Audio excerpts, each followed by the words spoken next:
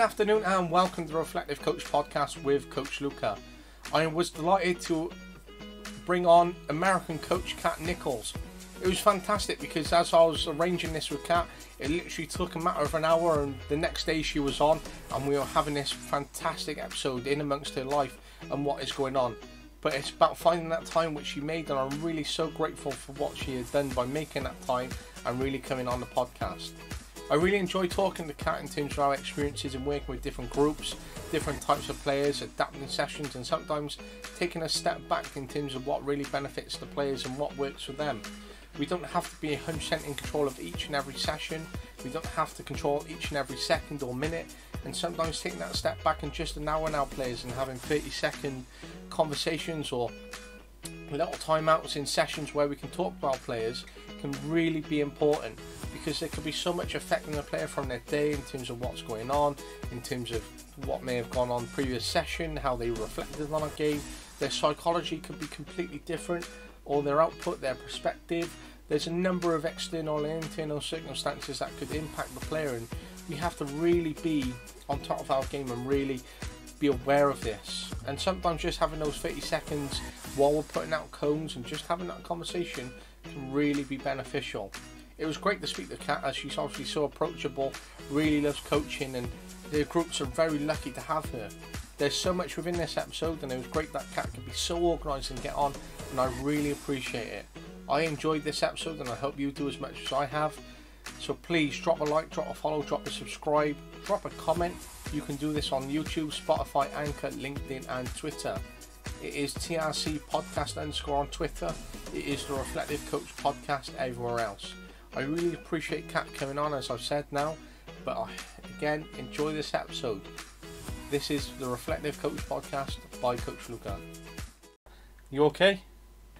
Yeah, I'm good. I just got back from Portugal. Oh wow, what, holiday or just time away or? A little bit of a holiday, and my stepdaughter was there for international friendlies with U.S. Youth Football. So I traveled for 26 hours with flight delays to get back here to go coach in a tournament in 4 days. That's some commitment, mind, to go abroad for not only travel for your stepdaughter, but then to rush back and try and get back for your own kind of games. Then it's the life of a coach, you know, and a parent. It is for sure, but I would do it all over again. It was fun, and it's great experiences, you know, going abroad and doing that. I suppose it's better going abroad than being stuck across state, I suppose. It's fun. I just like to travel, so it was a fun experience, and I'd never been to Portugal before.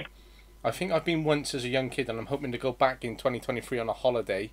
So yeah, it's definitely a nice country. So yeah. For sure. So what part of the USA are you, what state are you in? I'm in Alabama, so I'm in the South. Oh, cool. So America's so cool because there's so many different states. You go to one state, it can be so different to the other. Right. My best mate, very different. My best mate moved from Wales. He currently lives in California, and he's always texting me, say, come out here, come and get a job, come live with me, kind of thing. And he's really selling it to me. Yeah, it's very different. California is very different than Alabama, for sure. But even then, going across America, you know, the kind of football and the differences, you know, it's one of those where you could be out for years and years as a foreign coach like myself and just adore what America is and how different and diverse it is. Yeah, for sure. Like, I grew up in Texas, and soccer or football in Texas is way different than it is in Alabama. And even going like 2 hours start east to Georgia, it's completely different. And I was going to say, you know, that might be one of the things, because America is so big and, you know, so many states, it might be so different compared to some in the south compared to the north, in just a few hours difference. And it must be so difficult to regulate and impact the game across such a big country in that aspect. Yeah, for sure. And I know here in Wales we've just implemented a new high performance programme strategy, so it's trying to instill what the standards of the national governing body are right across Wales to make sure they're all the same. Obviously we're a really small country compared to America, so I suppose doing that in America would be so difficult, and you can sort of, you know, in the World Cup you saw America, they're building a team for the future and they've done quite well, but it must be difficult from the grassroots stages in some elements in that aspect. Oh yeah, for sure. And I think so. Like everybody has their kind of like different mindset and different thought process on how the game should be played, and it's no like streamlined across the board. Like you like Pep, you like Jurgen, you like this fight, you like this style. There's no like consistency across the board. It's just whatever you like and your club likes and what your club model is, you kind of go for it. And it's great to have those different perspectives, because then it can create so many different challenges and such a wide range of coaching and different aspects within the game for players, and certainly the opportunity for coaches. But when it comes down to that sort of thing, it can be quite difficult then when you have those differences, when you come up against different coaches. Oh yeah, for sure. Like even in our league we play a team out of South Carolina. Might be the North Carolina team, but it's always like a chess match when I play them. Like he'll make a move and I'm like, I see what you did. Now it's my turn to make my move. And we play, like it looks like we play very similar styles, but it's also vastly different. So then you go play a team from Texas or SoCal, and it's different. And the way they coach and like the verbiage they use is slightly different. Like the whole back foot, front foot, lead foot thing is very different here. Where I say lead foot, to other people it's back foot. So just verbiage, language across the board is vastly different. And even like within the state, like club to club in the state is vastly different in the way they play. And are we developing for the future, or are we developing to win games right here, right now? And that's it kind of makes it fun. And that's what it can come down to, is that, that difference then in terms of that approach, that attitude, and what you're trying to develop, and what the different outlook from a coach can be. And it can become so competitive then and so great, but then it can be obviously that real clash between coach to coach at times because of it. Yeah, for sure. Whether it's results driven or player development, and it's whether it's that fine balance in terms of what that different outlook is. So for example, here in Wales, it's all about development football. How much can we create? And we've suspended competitive up until a later age now, and I think that's the plan for the FA, is to keep pushing that back until they're older. Whereas the FA in England, they're like, right, we need to start competitive football from under sevens. So it's going to take 5 years for us to see that difference, to really understand the results. But obviously, as you can see, England develops so many great youth players, and we're quite behind in terms of Wales in developing the youth products. So it's definitely going to be interesting to see whether that works. But off your facial expression end, to start a competitive under sevens is just sometimes mind baffling. Yeah, it's mind blowing. I don't know how I feel about that, to be honest. Like let the kids play. I don't feel like it needs to be super structured that young. Like just give them a ball and let them go play. They'll figure it out.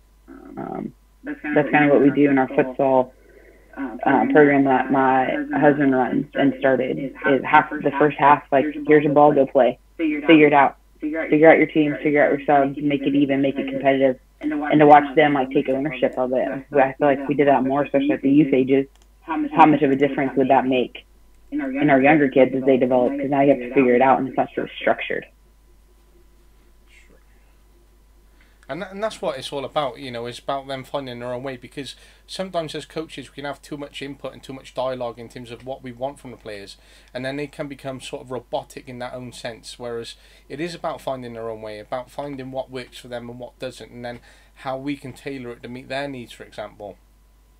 Yeah, for sure. I think we have to create like more free thinkers, because obviously as coaches we're not on the field playing with them, right? Like I can't get out there and do it for you. You have to understand and make your own decisions. So if we structure our sessions in a way that let them be free thinkers and not always so structured, it has to be this way or that way.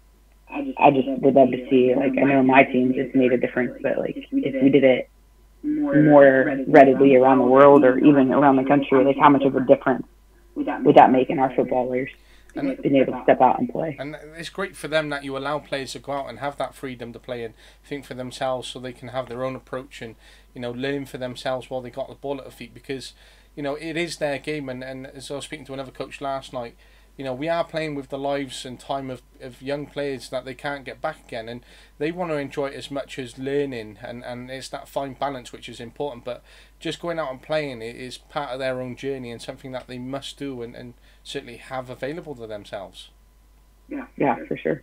And it comes down to it when it fits in nicely with what the Reflective Coach podcast is, because it's all about reflections, all about growing, all about how we can approach it in different ways. But some coaches, they cannot relieve their element of structure and their hands-on and the amount of control that they have within sessions and over their players. And even for new coaches starting out, as a reflection point for them, you have to let go, and you have to just go against what might be on the inside, where you're burning up because you don't have that control. But just let it go and just have that enjoyment, and just sit back and watch the kids play. You don't have to be giving them technical instruction for every minute of every session. Yeah, I agree. And I feel like that's a vulnerability issue as well. Like, if you take your control out of it, now you're showing maybe where your deficits are as a coach, and where you lack in helping the kids kind of understand what they're doing and how to process. And now you've become vulnerable, and your weaknesses are shown. And we, heaven forbid, if we show weaknesses. So that's been my big thing, like, how vulnerable can I be when I coach and I lead my players, because they need to be okay making mistakes too. And then that just helps me as a coach get better if I allow those mistakes to happen, because then I can go in and structure the next session. Okay, this is where we struggled, now how can we fix it? And that's a vulnerability on my behalf as a coach as well, right? Like, I wasn't perfect, where I thought I nailed it, and I was like, yes, I got this. And then when the session happens or the game happens, it's like, whoa, that was not what I was thinking. And then you can go back to the drawing boards and redo it. But that vulnerability piece, even as coaches, I think we have to be more willing to have and show that to get better out of our players. And I truly love that, and that's just little notes that I'm making as you're speaking, is vulnerability. And I truly love that. I think that's just going to be one of the key elements which I'm going to take away and certainly put out there. But when it comes down to coaches, a lot of coaches, as you say, don't like to show that vulnerability. So it's about creating that environment, that context where we're both in it together, players and coaches, and there's nothing wrong with making those mistakes together. And if you create that atmosphere, that environment where you can do it together, then you're going to learn collectively, and you're going to have more trust and a better relationship with your players as a result of it, I believe.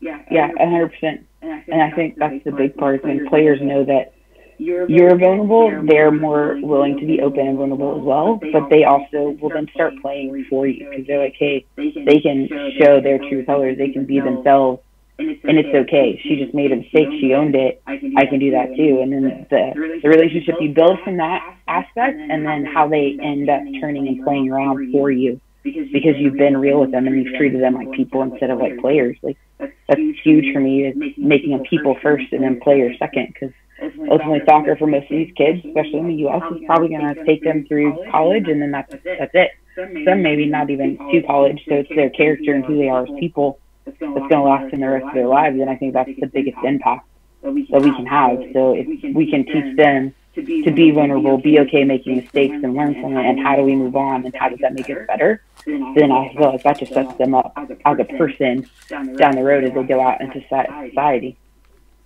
And another key concept there is person-player, and how they go out in society, because again, I was talking to another coach recently, and it's about that player aftercare, and sometimes it's not there, and when a player comes to the end of their line and their footballing career is up, or there's no more scholarship, or that's the end of their route for them, it's about what they then have available to them as a person in terms of that skill set, that experience, what they've learned along the way, because they're going to go on and continue to live their lives. And if they can apply the skills and everything that they've learned from a soccer or football or sporting context, then it's so important for them, and it's how, as we teach them and how we coach them and have those abilities too, because it can be hard to have those vulnerabilities, but if as a child they can show them, and then as an adult they can also show them, it's going to create that dialogue which then can coincide and support mental health issues which relate to vulnerability and that stigma in terms of not showing that side, for example. Yeah, for sure. And it all comes down to that big picture, which is so important. And as you say, when the players play for you, naturally they're going to take their own ownership in terms of their game, their own learning as a result of it. And it's great that we can create that two-way street, which can be so important then. But it's great that those environments can be created. And I think for any coach listening, it's really important for them to understand that these environments can be created, and there's nothing wrong in doing so. Yeah. I think that's breaking that stigma down, right? Because we've grown up and it's been like, no, it's got to be this way, it's got to be this way. You have to be perfect. You have to be the strong arm of the law, when you just kind of relax and be in it with the players instead of hovering from 900 feet and dictating to the players, getting down in the bunkers with them and doing it. It makes a completely different experience for them and for you as a coach. And that's what it comes down to, is some coaches that they spend too often dictating to their players in terms of how things should be and what should be, and it's too regimented at times, and the players have different personalities. They don't all want to be there. Not all 30 of your players, if you've got 30 players, want the same outcomes. You might have 10 who want to become professionals, 10 who are happy to be there, and then the other 10 who have mixed differences in terms of they do it alongside other sports, etc. So it's understanding those different personalities and those different player types, which is so important when it comes to your group and managing and coaching your players, for example.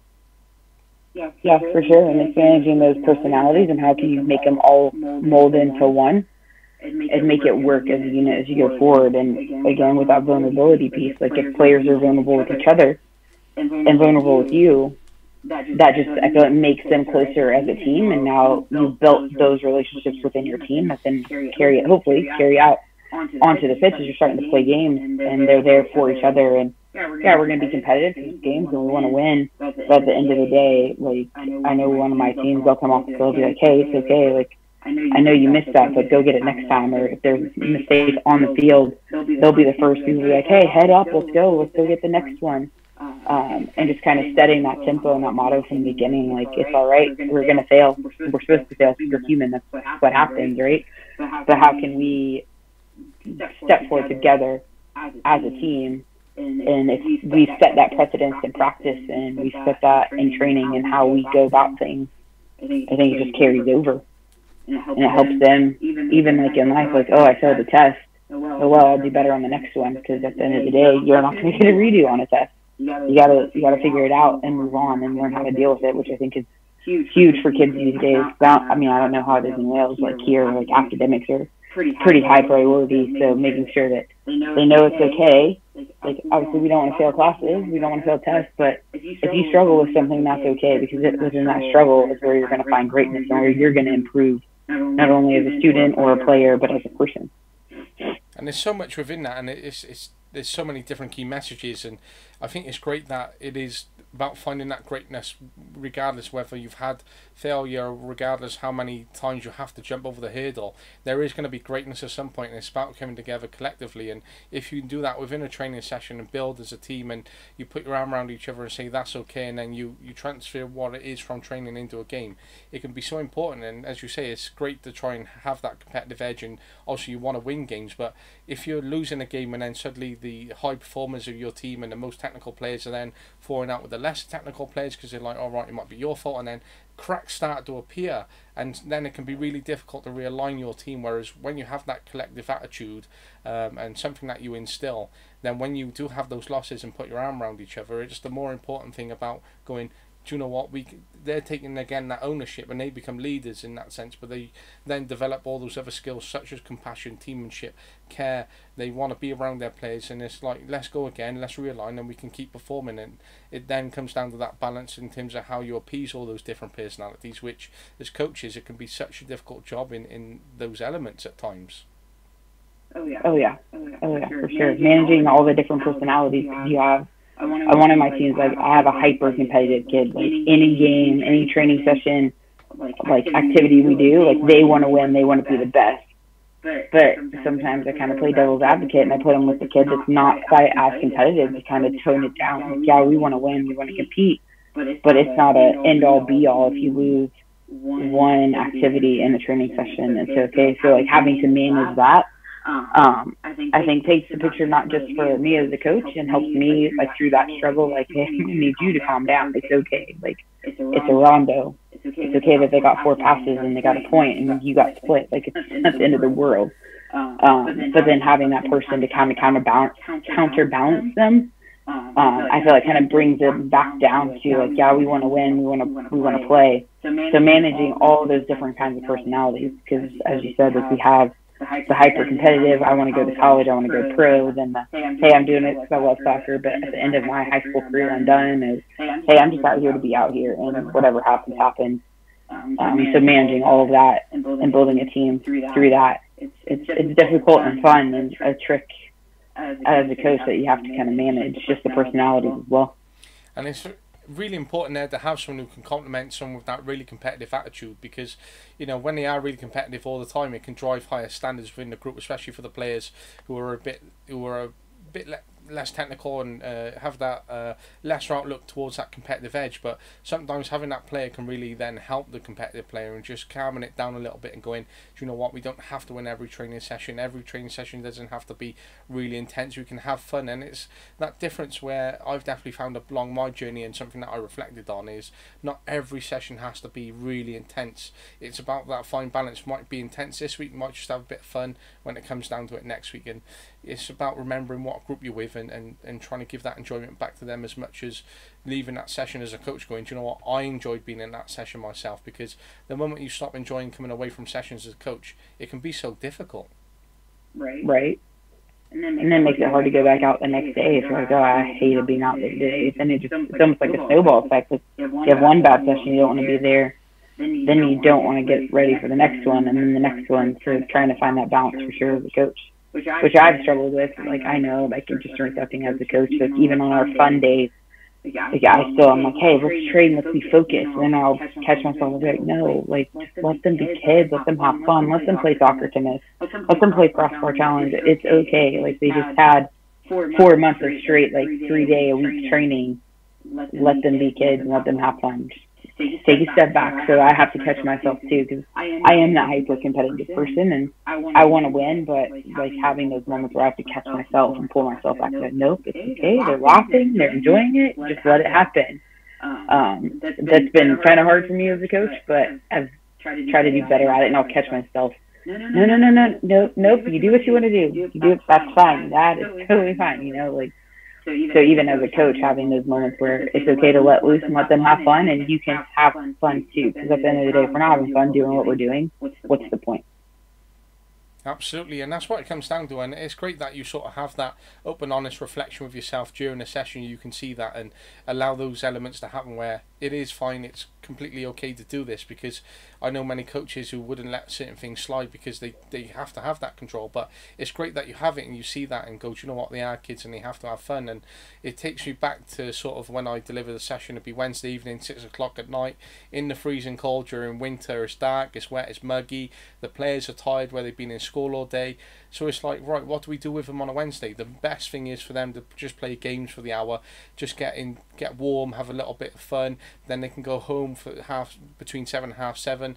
Then as young players, they got an hour to chill out and then mostly go to sleep. And it's, remember, it was down to young players and their ages, as well as that they are players training, but we're meeting their needs. Whereas then I was looking at the team next to us, same age, and they were from a different club, and they had all the hurdles out, they had every fitness equipment. I was like, but it's winter, it's 6 o'clock at night, why do they need to be doing this? Yeah.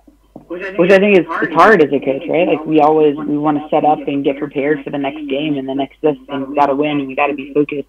But realizing, like, we need breaks too as coaches. Like, we need to let loose and have a little fun. If not, we're going to be stressed out all the time.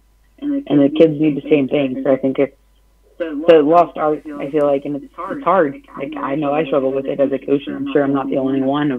It's okay to have a fun day, to let them play whatever ridiculous games they want to play. Just let them have fun. They're with each other, they have a ball, they're playing, and that's what really matters. And there's, especially like my group, we had a soccer Olympic day 2 weeks ago before we broke for holiday, and we played soccer Olympics, and there was like a heading competition and soccer tennis and crossbar challenge, and it was just fun. Like, they enjoyed it, they were laughing.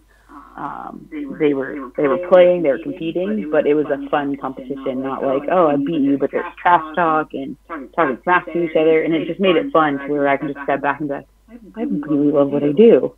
And that's hard as a coach, right? Because we always want to prepare for the next game because we want to win the next game so bad, but even in those moments where we have those kind of relaxed sessions, it almost benefits us going into the next game, because now they're relaxed and they're comfortable and they're playing and they're energized and they're excited to be there, and that's going to translate onto the game field from game day. And that translation is really important, and it's such a key word there, is that how does it translate on a game day, and you know, it's really important to have that. And I know when I spoke to my mate, he played really good, he played a good standard of football over here in Wales, he played for Newport County, he then had a scholarship, and then he had an injury and then went out to Canada and tried to pursue it. But now he's come back, he is playing sort of grassroots football, and he is 26 years of age. And although he's now in seniors football, I know you were saying the other week, oh, why do we have to do a fitness session? Why can't we just have a bit of fun? Why can't we just play a game?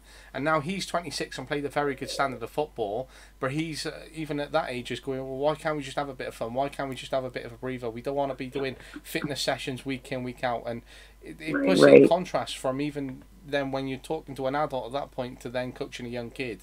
That same momentum in terms of that enjoyment still is sustained right up until they are adults, and they just want to play football at the end of the day, and they don't want to be grafted and don't have to be all the time. Yeah. Even in some of our sessions, like I feel like the most joy coming away as a coach when the player comes off the field at the end of the session, like that session was great. I loved that session. I'll be like, yeah, I did it. Yes, let's repeat that. I feel like we have to listen to our players. Like they're going to tell us what they want and what they need, even if they don't come out and say like, "Hey, coach, we're really tired. They just chill, like have a chill session." Their body language and like the way they move, like that's going to tell us as coaches what they need. So I think we have to be very aware and attentive to like the way our players are acting and the things that they are doing, because you want them, like even at 26 years old, like. You know, when we get tired, like I'm way older than 26, so like you can tell when I'm tired. So like if we can see that as coaches, like, oh, okay, little Susie over here, she is not having it today. Like maybe we need to adjust the session, or the whole group is just kind of like zombies walking around. Like let's adjust, and that makes them want to be there, makes them want to have fun. But I think we have to be a little bit more in tune as coaches to how our players walk out to the field. What kind of energy do they have? Are they just kind of sitting around, not getting ready? Are they up, their boots are on, and they're on the field knocking them around, they're ready to go? And that tells you big things on how your training session needs to be ran. But I'm not perfect at it, but it was brought to light meeting with one of my mentors, like, hey, how'd your session go? And I was talking to him, and he's like, what were your players body language like what were they telling you? And it was like that aha moment. I was like, oh, I probably should be more observant about that. That makes sense, because they were telling me not to have a hard day, and I was trying to have a hard day because I felt like that's what they needed. But they didn't need that in that moment. So if we can be more attuned to that and what they're saying without what they're actually saying, right? Because body language and all that speaks way louder than sometimes their words do. And I truly love that, and it's about being in tune to that energy and understanding and seeing those players and just sitting back and watching them. And that's what I've always tried to do when I set up my sessions, is sort of have it set up, and then when the players are coming in, I can talk to the assistant coach, but we can just have that conversation. But as we are, just watching the players, how they are, how they've come in, how they're preparing, how they're getting along amongst each other in a unstructured capacity where they have the opportunity to do some passing, but then they might go and do shooting, even though they knew that wasn't what was expected.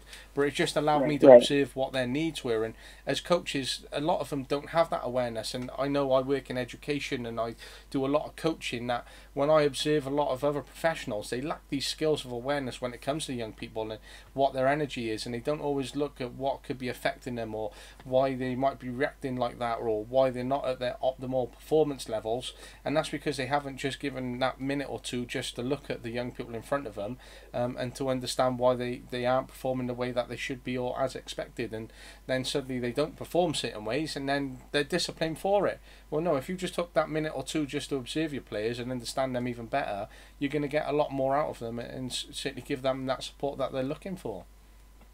Yeah, 100%. I know it's hard. Like, I don't know, there's some coaches in the US that coach like I do, but I have 3 sessions that run back to back, and there's like an overlap. So they're in charge of kind of warming themselves up. But like in that moment, during that overlap time, I'll send one team out for water, and I just kind of take a minute or two to watch what's happening with the next group coming up, and that tells me all I need to know.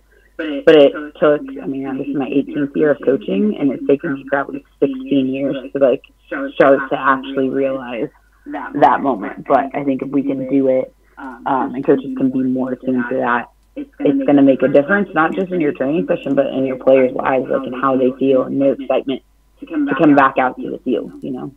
And we want to create that excitement where they do come out back into that field, and we want to support them, because players' motivations, like as we said in terms of ours, may fluctuate, and they have a lot of different factors going on internally and externally within their lives, and they might be in there for their different personality types, and then one week they might really want to be there and be the best player, then the next week they're like, I don't really want to be here.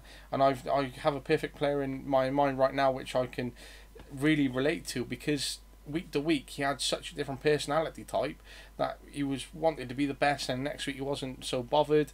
But that, I think he had a lot more going on, but it was how we understood. If he wants to kick a football around this week and he's not bothered about the competitive result, well, let's just let him kick a ball around, and then let's try to realign his focus for the week after, because he's going to get a lot more enjoyment of kicking that ball around this week, rather than me screaming at him going, right, go do the warm-up, go do this, do that.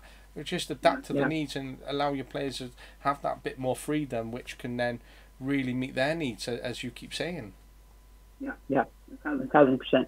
And that's what it's all about. It's that person-centered, that human side, and we forget that they are humans and they are young people. That they have that human nature, whereas we forget that it is players' performance, high optimism, optimal output, and all these other factors which are continuously ingrained in what we want from players within a competitive standard. But at the end of the day, we need to look at that nature, nurture, that development, that guidance, and creating that fine balance, which is great that coaches like yourselves realise that and instill within your sessions. Because if you compared your team to a team that is competitive every training session, every game over a season, they're going to be so burnt out, whereas your players will probably end up having a lot more success personally and as players as well as a group, compared to a team that's been pushing 100% all year round.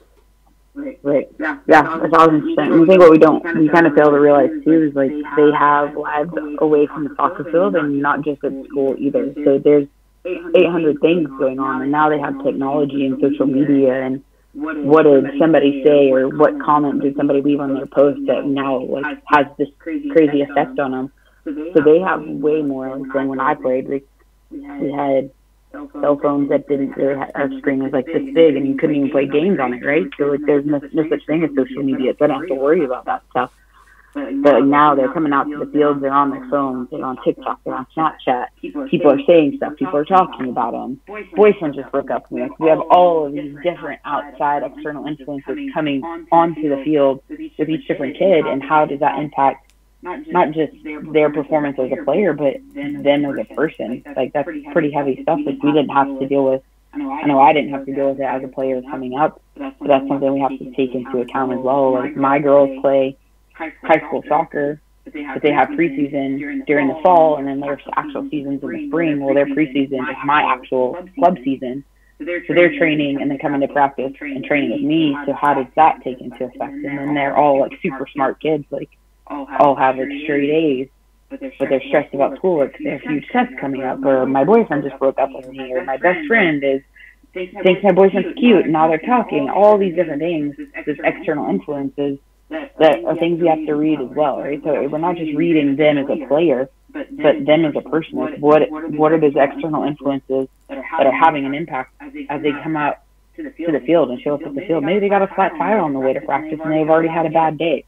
Like, that player may need a little extra attention that day, but are we as coaches, like, attuned to that, and, like, keeping that in the back of our mind that they're not just here to perform as soccer players? Like, they have so much other stuff going on. Like, you and I have other stuff going on outside of being a soccer coach, and that does influence and impact our mood and the way we step out to training. But can we leave that in the parking lot and step out on the training field and have that day? But as coaches, we have to be aware of the situations within our players, and just kind of cognizant of what's happening, what they're bringing out, because it might not be they just are having a bad soccer day. There could be so many other things going on that's leading to that bad day. And that's what it comes down to, and I think a lot of coaches lack that overall skill set in terms of understanding that there is a lot more going on, and it's not just a bad day, and it's about those signs and seeing that, where, one player might have fallen out with another player, and as your assistant coach may not have realised that, but you may have that inkling of right, they have fallen out, that has impacted the team dynamic here. Suddenly the parents on the side are no longer talking to each other, this parent then is talking to this club, that moving, then this whole external environment changes just off that one thing. So then when all these other factors come into play, it's such a wide range for us to be aware of. And we can't control everything. It's literally so impossible. But, you know, all we can do is try and create the best environment as possible, try and keep that teammanship and that cohesiveness right there at all times, because then regardless of whenever these issues do appear, you know, if they are there with those different personality types, whether they want to have fun, whether it's to come to football to get away from these issues, then that's what it's all about and what it comes down to. And, you know, it's so important that you instill those within your sessions, and it's great that you do so. But yeah, now moving to under-19s, I'm seeing more external factors of having young players of this age than I've ever seen before. You know, they're going out drinking, they're partying, they're having weekends away at festivals, they've got jobs, they're playing seniors football, then don't want to play youth football, or they might not be able to travel, or they travelled the day before, they can't travel. And there's an endless list. So I don't, even though I've got a team sheet, I don't have that same team week in, week out. And even if I do, they're not the same people, because their weeks have changed so many times. Right.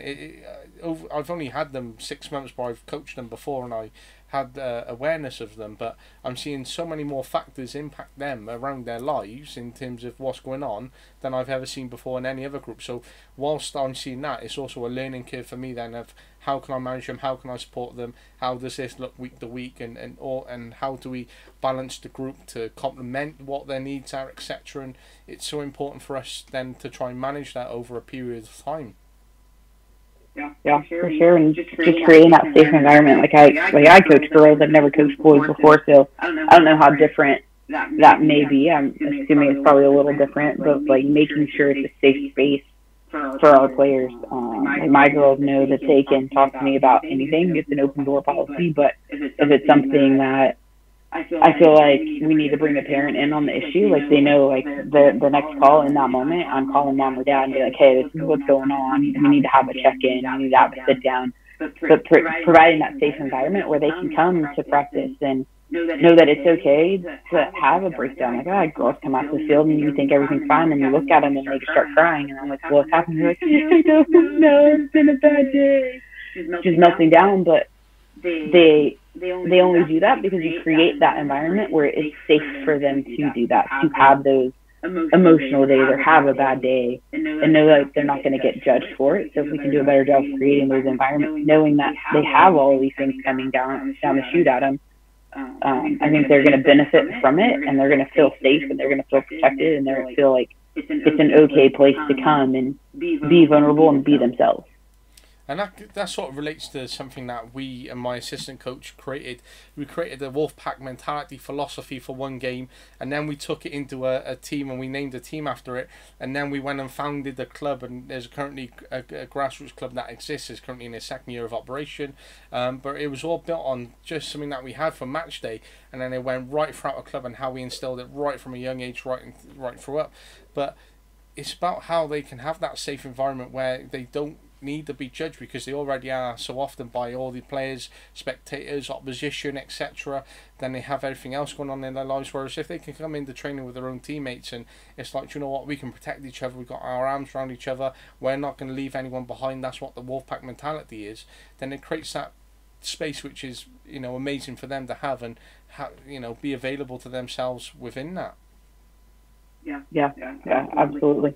And it's, you know, really important to keep building that. And as you've mentioned, it's about having that relationship and that bond that which I've seen you write about and have an article with the players, which is so important. And I think you have to have a unique relationship with your players to have that bond with them, because not every coach can or will. And sometimes even if you have assistant coaches and you see one that has a better bond than you, that's okay as well, because sometimes you might go, oh, he's got a better relationship, or she does, and you may feel like that's the worst thing in the world because you want the best bond with every one of your players. But it's okay not to, and sometimes again it's how these personalities complement each other. So one coach may connect and get more out of a player than you might, and vice versa, etc.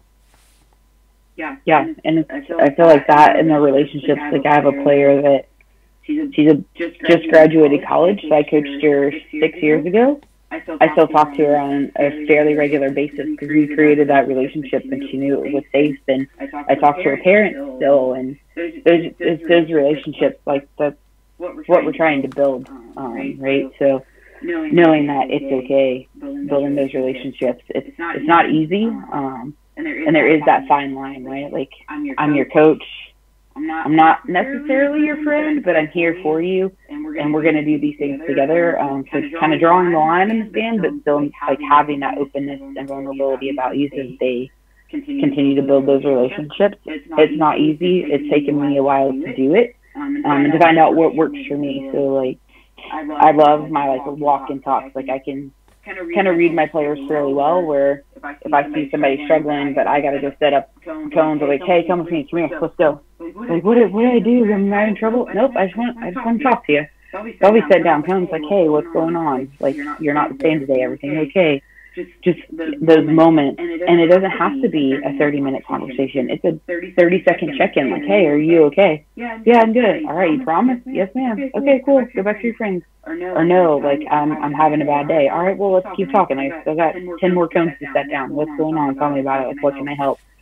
I may not be able to give you advice, but like, I'm going to listen. And then if there's something we need to take care of and tackle, like, I'll do my best as a coach to support you. And like, there's times I've stopped in the middle of what I was doing and picked up the phone and called a parent and be like, hey, this is what's happening. Like, you need to check on her as soon as she walks through the door. Or, hey, you need to get out to the fields right now. Like, she's struggling and I'm worried about her.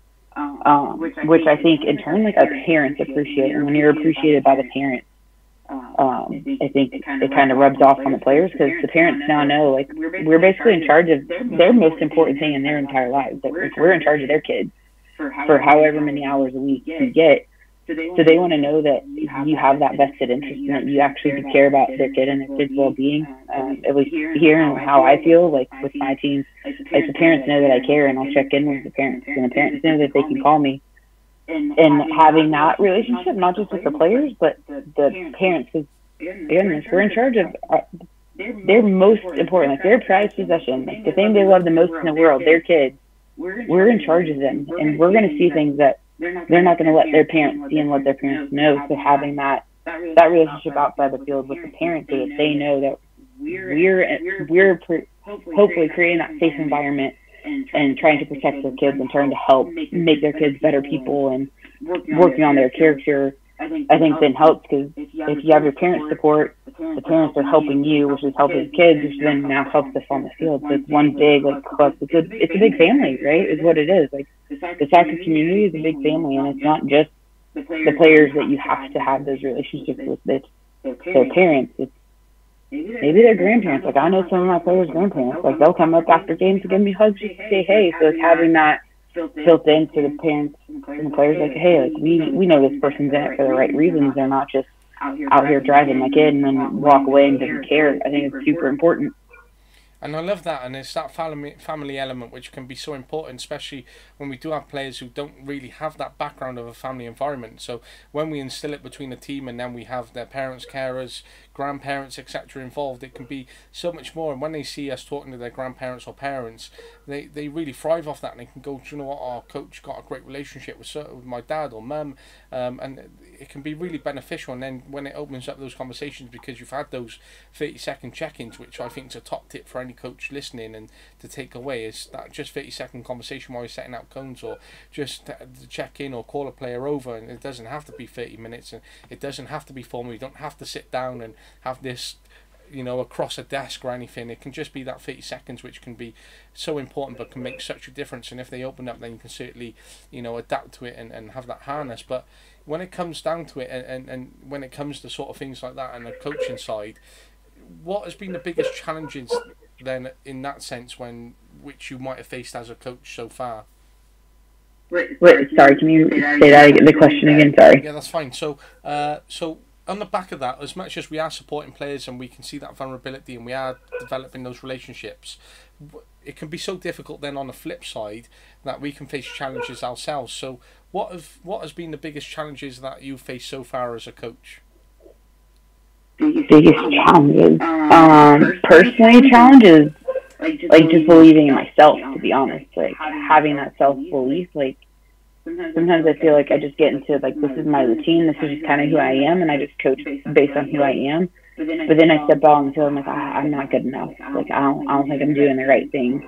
So really that self-doubt has been something I've struggled with, and that belief that I'm doing the right things, my players are performing well. We may not be winning a national title, we may not be winning every single game we step out and play, but we're doing the right things and we're playing the right way, or what we deem as the right way, like our style. But even at the end of the day, I'll be like, man, I'm just not good enough. Like, am I really cut out for this? So that's been a big one, is that self-doubt and believing in myself that I can do it. Another thing I struggle with is there's not a lot of female coaches. Right? Like, there's one other girl that is an assistant coach in our club. She coached for a while and then she kind of took a step back. There's one girl that's now in our club that I just brought in that I'm kind of mentoring, but there's no female. I don't think I've coached against a female all season. Right? So having that camaraderie, like, with other female coaches, it's very different. Like, the guy coaches I coached against have been great. Like, they haven't been, like, I know some people have had some really bad run-ins with some male coaches, and we get refs that will go talk to my team manager, like, oh, hey, are you the coach? I'm like, no, hello, I'm over here. I'm the coach. So that's, I wouldn't say it's a huge struggle, but it's definitely something I'm cognizant of and aware of. And that's a bond that, like, having female counterparts and people I can go and talk to, that kind of go through the same things I do, has been pretty tough. But I think overall, like, that self-doubt and self-belief in what I'm doing is probably my biggest challenge as a coach. And it can be difficult then when it comes down to that male-female balance then in terms of what can be faced, and it can be so difficult then when you say you are in that club environment, there's only two of you, and sometimes you don't have that little group to fall back upon, because just having a female counterpart or a male counterpart just to talk to can be so important, because you can relate to them, you can open up a bit more, and sometimes you can relate to a female in terms of your experiences a bit more easier than you can to a male, and what you're going through as females is interpersonal to you two compared to how a male will not see it, because they're not a female, to understand it. So it can be difficult then when you don't have someone to share those experiences with, and from a perspective, from a club environment, it can be tough for you to sort of have and deal with. And again, it can affect your motivation, and can affect that self-confidence which you've spoke about, but then it's you do have that self-confidence because you've been doing it for so long, you are doing well, and you've created that great environment and relationship with players and parents in terms of what you do. But when it comes down to it, if I was to say what is one thing you love about coaching, what would it be? Love about coaching. There's so many things. I think it's the relationship. I'm a very relational person. I love helping people. I love getting to know people. Whether they're my players or players that play for a different coach. Like, we work, the club I'm in, like, the guy that coaches the teams that are right below, so I have the two oldest. Him and I have a very good relationship, and I have a very good relationship with his assistant coach, which I've been blessed to have them in kind of my little community in my corner. But those relationships, like, with his players, even so they're not even my own players, but like, hey, how was school today? Everything good? Yeah. Or like them coming down the sidewalk and being like, hey, Coach Kat. Like, those are the moments I love. Like, I love building relationships, whether it's with players, whether it's with other coaches. I'm a very relational driven person. I like to have a community around me, so that's probably my favorite part, is walking out to the field and having this sense of, like, community and people that I get to impact and influence on a daily basis, not just as players, but as people as well. And hopefully I'm doing a good enough job that they're going to go out when they graduate and be good people in the society. And then their impact, right? It's like the snowball effect. You impact one player, well, they take what you've done in their life, and now they're impacting somebody else who then takes it and impacts more people. So just having that relationship and building that relationship and that impact that you can have on one person, that who knows how many people that will then turn into the impact that you've made. So that's probably my favorite part about coaching. And I love that. And again, it comes down to that human impact and that relationship, which is so important to look at when we come down to the players. And if I had to chuck that on a flip side, what is one thing you dislike most about coaching? That's a great question. I love it all. Probably, like, I don't know, I don't feel like we've talked very tactical, but I love the tactical side of it too. So X's and O's. Sometimes like to be not to be like repetitive, but sometimes the relationships are hard. Sometimes it's not fun trying to deal with some of that stuff. But I know that there is one thing where I'm just like, God, I hate this. I'm just done with it. To be honest, like I love what I do. I love going out to the fields every day. Like, yeah, some days I'm like, hey, I need a break. I'm gonna take a time out. I'm glad I don't have soccer for this weekend. I'm not gonna watch the game. Like, 'cause it's so much when you do it 7 days a week for an entire year. Like, you just do need to take a time out. But I don't know that there's one thing that I'm like, God, I hate this. Like, I just wish this could change. Because I just honestly, I love what I do. I love being on the field. I love being around people. I love coaching the game because of what the game has given to me. So I feel like it'd be very hard to say that there's something I just like don't like about the game. I love that. And if you had 3 words which anyone could describe you by the time you finish coaching, what 3 words would they be? Influence, passion, and influence, passion, caring. Love that. And the players are very lucky to have you off all these answers. If you could spend a day with any coach or manager, who would it be and why? Pep Guardiola, hands down. Yeah. I've always like since his days at Barcelona. I feel like I don't know him. I only know what I see, but I feel like he is that kind of relational coach. I love the way which he coaches and how he gets his points across. I would just love to sit down and pick his brain. Like I try to watch things like him playing with inverted wingers. Like how do you do that? Like, how did you come up with that? But also seeing like at the end of the game, like when they win a big game and his players like run to him and lift him up, like that's what shows me like his players care about him too. So there's got to be a relational style coach there. But since his days at Barcelona, I've kind of been like that. I want to be like that guy. So yeah, Pep Guardiola, hands down. Love that. Good answer. A susceptible one for sure. If you could coach in any country, where would it be? Ooh. All of them. I want to coach in all of them. Probably Spain or Italy. Maybe Europe. I just want to. Like, I would love to coach everywhere. Like, I would love to go see it. Like, I don't think I've ever actually thought of that question. Probably more Spain because I feel like I'm more of a Spanish style. Like that kind of has creeped into like the way I coach a little bit. A little more like the tiki-taka style play, but possession with a purpose. So that'd probably fit into what I do and the way I like to coach a little bit better. But if somebody called me up from Birmingham, England today and said, hey, I want to fly you over. I got a team I want you to train for a year. I would jump on a plane today and do it. Like, I'm not like, nope. So I would love to coach wherever, to be honest. Send me to a different country, let me coach, let me learn the culture. I think that'd be awesome. Love that. And, you know, I love that you would be willing to give up America for Birmingham, mine, but I think that's a great shout if you ever want to take that jump.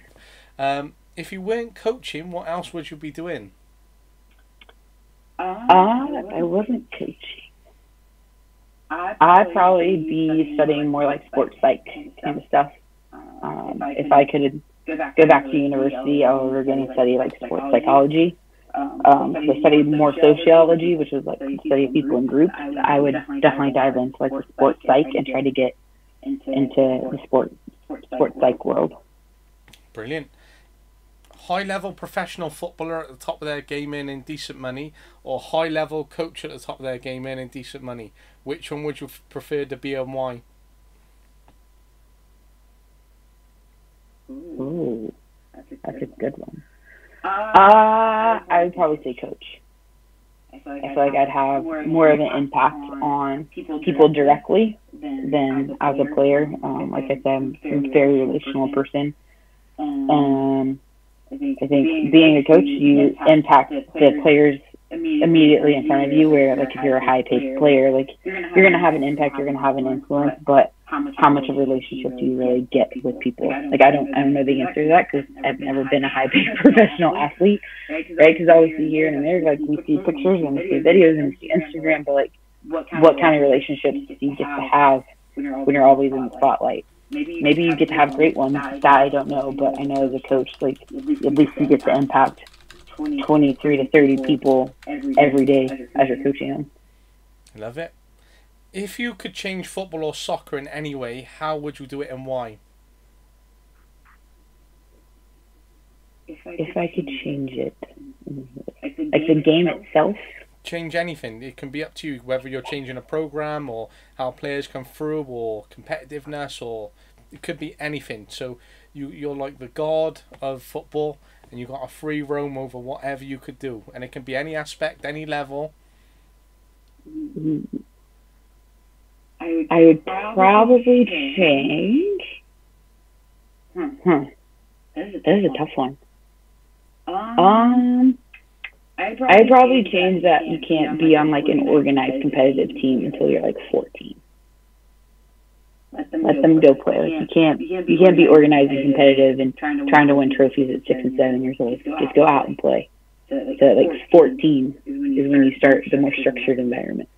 And again, it comes down to if you are playing competitive at 6 or 7 and you're trying to compete for trophies, surely as a player then you're going to be burnt out by 14, 15, and then you're going to be like, right, I've had enough of doing this. What's next? Right. So it's that fine balance, and I love that. So I know they definitely do it in Belgium, where they only play competitive at under 14s, and then, you know, in Germany they've started scrapping academies up until 12. So it's really interesting, the concepts in terms of what they do abroad and how this sort of works. But I was talking to a friend of mine, and he's was studying for a PhD, and he was talking about different personality types of coaches and how the game is going to evolve. So currently we have set piece coaches, which maybe didn't exist 30 years ago. Obviously we have fitness coaches, and obviously then around it you have everyone else, your psychologists, your physios, your fitness coaches. But in terms of just looking at the coaching workforce itself, it's definitely evolving and developing in that aspect in terms of youth development phase, foundation, all these different areas. But if you were to describe yourself as a certain type of coach, whether it be a technical coach, a tactical coach, an all-rounded coach, a fitness coach, maybe a goalkeeper coach, or a psychological coach, which we feel that is going to be ingrained in the game in 10 years and be part of the coaching workforce, what kind of coaching personality or type would you say that you are? I'm probably more of a technical, psychological coach. I love the technical side of the game. I feel like tactically I'm fairly good until I get to the final third. And then we struggle to score goals because the final third is not my thing, which I will admit to anybody anytime they ask me. So probably more of a technical, psychological kind of coach. I love the technique. I love the small intricacies of like how to do certain things. And there's obviously that relationship that I love.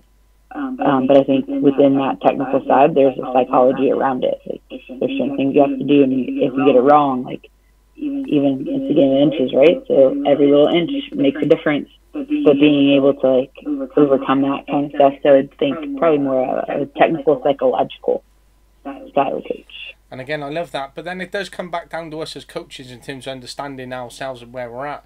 So, for example, I know I'd really struggle to be an assistant coach to someone because I've always been a lead coach, and I just can't have it within me to be assisting someone. I just really struggle with it. I'm happy to do it. I'm happy for them to lead on it and support and have that. But if I had to do it over, say, a 6-month period and I was assistant, I just know it wasn't within me because that's not my personality. But, you know, if I had a day with, if I had 6 months with Pep Guardiola, I'd have, you know, no complaints about it. I'd just soak it up.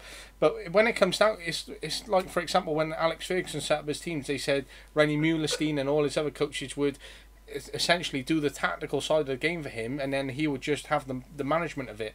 So in that aspect, when I relate to you, it's that technical, social, psychological side, whereas I know where my tactical isn't where I'd like it to be. So if I had a tactical coach and I was current manager, which I am, if they wanted to do the tactical side, I'd be more than happy for them to do it because that's where their skill set would be, and I'd love to do all the other side of things. Whereas if that was on a flip then, and I was then a coach under a manager like Fergie, where he had it set up in that sense, where he would be happy to manage everything else, and then I could go do the tactical, the psychosocial with the players, then I know I would be happy to give up being a manager then, because I would find something as part of a larger workforce that would allow me to get the best out of my own skill set. So it comes down to us and understanding what works for us, and we don't have to be professors in every area. And I know if I could develop a side of the game, it'd be tactical so much more. And I know managing now our under-19s is there's a bigger tactical element towards it, and some weeks that my assistant coach has seen things that I haven't, and that's because he's been in competitive football for the last 30 years, whereas I've only been in and around it a little bit as a player, and then it started to come out more as a coach, part of my own journey now. But I think it's really important to understand where we're currently at on our own development ladder, and we don't have to get everything spot on and perfect, as we mentioned previously within this chat. Yeah, for sure. I think you got to be okay knowing what you know and use that to your advantage. I see you need to know a little of the tactical side. You have to know a little of the set piece side. You have to know a little of the fitness side, but be comfortable knowing what you know and be okay admitting that you don't know things. Like, I don't know tactically. Like, I'm okay in the final third. I'm not great at it, but I feel pretty confident tactically, like on the build up to get us there, and then I would turn the reins over, like you said. If I had an assistant coach, or if I was working with another coach and they were tactical like expert and I could do the technical piece, it'd be like the dynamic duo, right? But I know what I'm good at, and I know where I fall short, and I'm always working to get better at it. But I don't know that I'm ever going to be a great tactician. It's just not how I see the game necessarily. So I think we as coaches have to be comfortable, like, this is what we're good at, and hone in on that, and how can you refine that while adding a little bit of the other elements in, but being okay knowing that you're not going to be perfect and great in every single area of the game, because I don't really think anybody is. And that's, again, another key point which I'm just making note of, which is so important for coaches to reflect on, in terms of their own journey and who we are and where we're going to be at and how we need to learn and grow. But it's been fascinating to have this hour with you, and we definitely have to arrange it again in 2023 and do a tactical side of things. I think that would be great, and I think we'll have a tactical battle off. I'll have a think about how we do that. But the fact that we connected last night over social media and the next day we're doing it straight away, I think just shows what a coaching community we are, even if you are all the way out in America. But it's great that you have been on, and it's only a couple of hours away before the new year for me over here in Wales. So it just shows the commitment in terms of the game and where we're at. But I'm so appreciative of your time, and I'm so glad you could come on. And I know I've made 3 or 4 pages of notes off you, and I know I'll watch it back and make more off you. But I really enjoyed talking to you, and I'm glad that we've connected. But I hope you have a wonderful new year. But I'm so thankful for your time. Yeah, absolutely. I love talking soccer, all parts of soccer. So anytime you want to talk soccer, just let me know. I'm happy to do it. I was excited when I got the message, okay, I want you on a podcast, let's talk. I'm like, yeah, let's talk soccer. So I appreciate you reaching out and inviting me to be on the show. It's been great. There's lots of takeaways for sure, and I look forward to doing it again sometime. Brilliant. No, definitely, we'll definitely get you back on, but it'll be amazing. But again, I'm really grateful, and Happy New Year to you. Thank you, sir. Happy New Year. Thank you.